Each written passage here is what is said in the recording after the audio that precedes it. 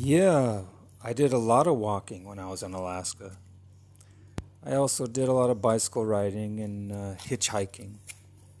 So most of the people just kept driving by though, but I had a few sensitive and compassionate souls that pulled over and picked me up.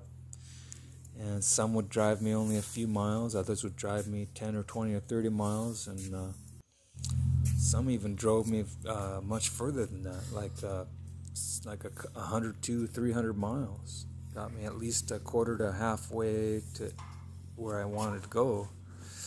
And so it was kind of nice. So I was able, people were still not hesitant to picking up hitchhikers up there in Alaska. That's what I did when I was in Alaska. I spent a great deal of my time hitchhiking. I walked a lot, I ran a lot, I sprinted a lot, I rode my bicycle a lot, and took the shuttle from Anchorage all the way down to Homer, Alaska, and from Homer back to Anchorage. And when I was in Anchorage, I took the Metrolink buses all around the city. And I walked a lot in the snow, even in the snow, like 3 to 5 feet thick of snow. Of course, they clear the streets with their snow plows, and they shovel the sidewalks with their snow shovels. But yeah, so I had my snow boots on, I had gloves, I was well insulated. I kept warm, drank a lot of coffee. Yeah, I went up to Homer, Alaska. I went up there in 2000. What was it? 2012. It was 2012 and 13, and 14. Then I came for 2 or 3 trips. Then I came back. Each year after the fishing season, because I went up there to get on these fishing boats and to work in these fishing processor plants, processing seafood from the boats that the fishing boats would bring us. And I worked in Kodiak, Alaska, on some fishing boats and some processing plants, land-based, and out in the ocean, Bering Sea.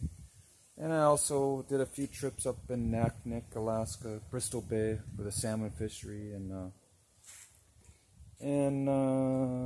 I did some fishing out of Homer.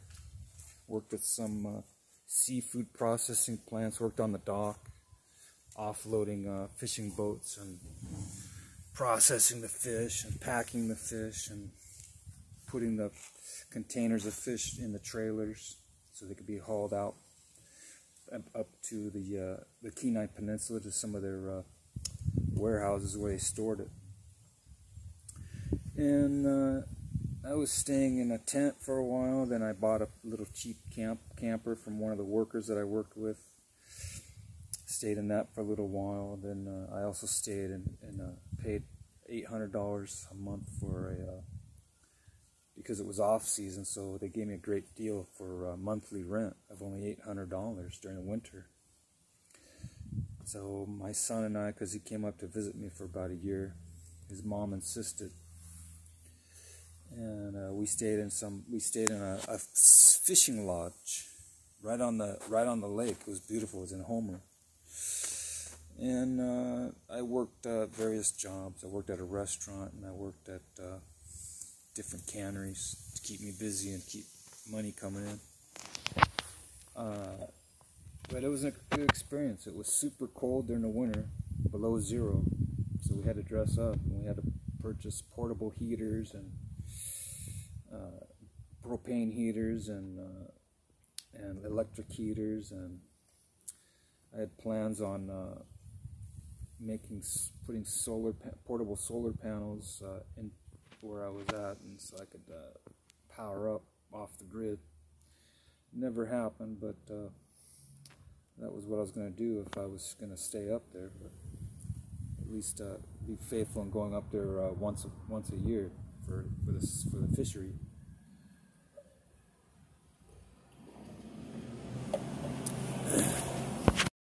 Yeah, my son, my youngest son, he was up there with me for a year, and he went to Homer Middle School there, and for a year, and plus while I was working in town, I couldn't obviously get on a fishing boat while he was with me. But after a year, he went back to be with his mom, and I stayed up there to get on a fishing boat. And that's what I did. I got on a fishing boat and fished for salmon up in the bay. That was quite of an experience there. Actually, no, I'm sorry. Yeah, I did fish for salmon. I actually was tendering after I sent him back home to be with his mom. I got on a boat, a crab boat that was tendering for up in Prince William Sound and up in Naknek and Ugashik and all those areas up there. And we were tendering for salmon. That's where the gill netters bring their fish loads to us, and we offload it and put it in our live tanks, in our refrigerated salt water tanks, RSW. And then once we're full, we bring it back to the canneries in town, and they hook us up with these big hoses, and they suck all the fish out of the tanks. And then we got to clean it up and then go back out and anchor in the bay, and they continue bringing their fish to us. So we load it up and we weigh their fish, and we give them their tickets, their receipts of how much fish they delivered, and that's what we did. I did that for about a month and a half. It was interesting. It was the what boat was it? It was the something Marie, but it was a cool boat. The skipper was cool. All the crew was cool, and it was definitely a learning experience because I'd never worked on a tender before. I've delivered to tenders when I was on gill netters, but gill netters and purse seiners, but I had never worked on a tender, so it was a good experience. I learned how to operate all these suction tubes and how to sort fish, and then we did some maintenance stuff. I helped drive the boat when the skipper was sleeping, and came up against a big wave, man. I had to back off on the throttle because it was like about a 20-footer. I don't know where we were going. I think we were heading to Prince William Sound from Kodiak. But yeah, it was a good experience. I actually did some engine room work. I learned how to take the clipboard and take measurements of the engine and the oil levels and the fuel levels and oil filters and all that stuff. I helped do the fuel. We took on fuel. I helped through that process. We had to all watch the vents so we didn't overflow. But we overflowed a little. It was kind of scary because I'd never done it before. But it was definitely a learning experience. Yeah, when my son came up to visit me back in, I think it was, what year was it? 2013, 2014, something like that.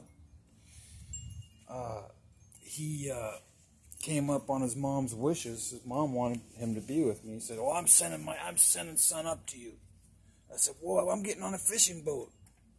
I'm gonna be out at sea fishing for fish." He said, "Nope, he's coming up to be with you." So I had to change my plans, work on the land-based operations, processing fish in canneries on land, and offloading fish, and that's what I did while the son was with me. It's a good experience for him. He got to experience really cold weather and a lot of snow, and he was able to watch me work at some of these canneries. He came down to the fishing docks and would hang out, and we'd be in these tents right there along the beach where we paid it was only $8 during the winter to camp at these sites along the beach on the Homer Spit. And up in the mountains a little, we camped at these places where it was only $8 a night, so it wasn't a whole lot. Set up our tent. We had to bundle up warm with a lot of blankets, and we were able to do it. We cooked our food on the picnic tables with our gas stoves, and it was pretty cool. There was a lot of thrift stores there, so we were able to pick up the supplies we needed and the clothes that we ended up using to keep us warm.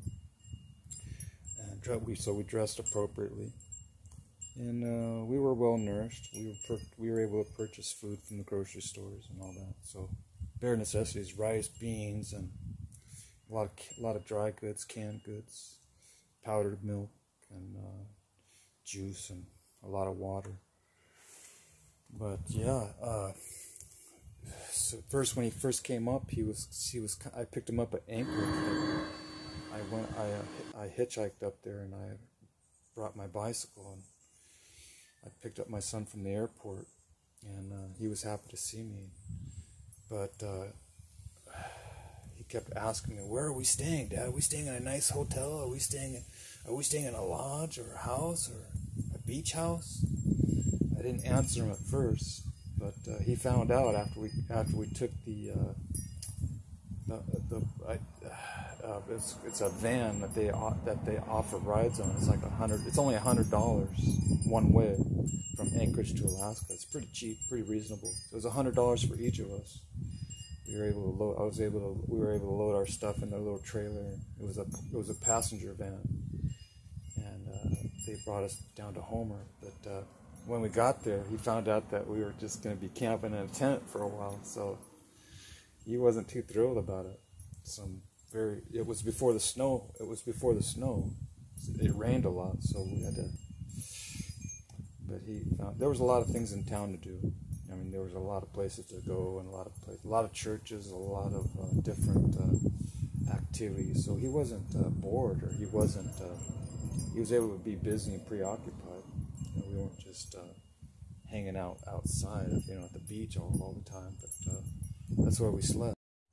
In fact, I believe it was 2015, and it may have been after I don't know if it was after I came back and went back up. I believe I came back home after being up there after I sent son back home first. I think I followed about 5 months after I sent him back. I came home on a plane, but then I went back up because I got a job at Westward Seafoods, which is in Dutch Harbor. So, and I spent years in Dutch Harbor when I was younger, as a teenager in the early 20s. I used to fly me up, or even take the boat across the fishing boat that I worked on. We took it across the Gulf of Alaska, all the way from Lake Union in Seattle. Went through the fishing docks there in Ballard and the Ballard Locks, and then went across Puget Sound up into the Canadian waters, and then went straight across the Gulf, all the way to Dutch Harbor. It took us 6 days, depending on the weather. And sometimes we would travel up what is called the Inside Passage, all the tributary islands, right there in Juneau and St. Petersburg and Sitka and Rupert, and travel along down that whole panhandle, if you will, and down through next to the Kodiak Islands, and then down the Aleutian chain, the peninsula, and then the Aleutian chains, the series of islands called the Aleutians, till we reached Dutch Harbor about halfway down. And so I worked there at a seafood, a big company, seafood processing plant. We processed a lot of cod, a lot of pollock, even herring, and whatever else, rock cod and flatfish, some halibut, some arrowhead, some arrowtooth, some Greenland turbot, some snapper, some idiot fish. It's called idiot fish. It's really dark red. It's like a bullhead fish, and all kinds of different species of fish. Even mackerel, which is kind of like it looks like kind of a perch, but it's a sandy skin. It's kind of yellow and gray and blue striped. But yeah, we processed that fish, and I used to fish out there on the boats. We used to catch it ourselves. when and we went out deep into the water and caught all kinds of fish. I worked on the smaller boats and I worked on the bigger boats. Did that since I was 19 years old. So it's a good experience. But I ended up going back there years later, and just to revisit it. And on my time off when we were up there in Dutch Harbor, I was able to go to the library and then go to the gym and do some swimming in their pool and do some workouts in there. And it was cool. It's a little cool town there, up there in Alyeska. There's a place called Alyeska, and then you got Dutch Harbor side.